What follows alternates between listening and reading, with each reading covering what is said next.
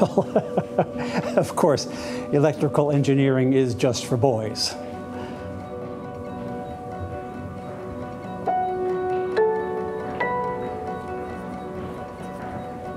So I took up electrical engineering, and that's where my story starts. It wasn't only the math or the science that interested me, it was the problem-solving aspect.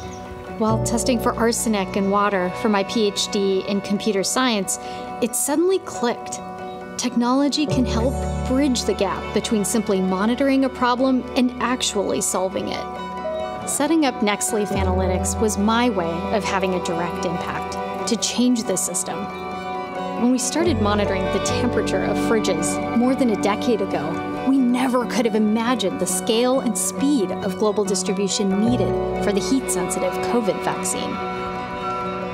Utilizing NextLeaf's experience with temperature monitoring and analytical data, we've developed portable sensors to monitor the temperature of the vaccines during transportation and are working closely with ministries of health to establish responsive supply chains that get the vaccines into arms effectively and equitably. It turns out, girls can do electrical engineering.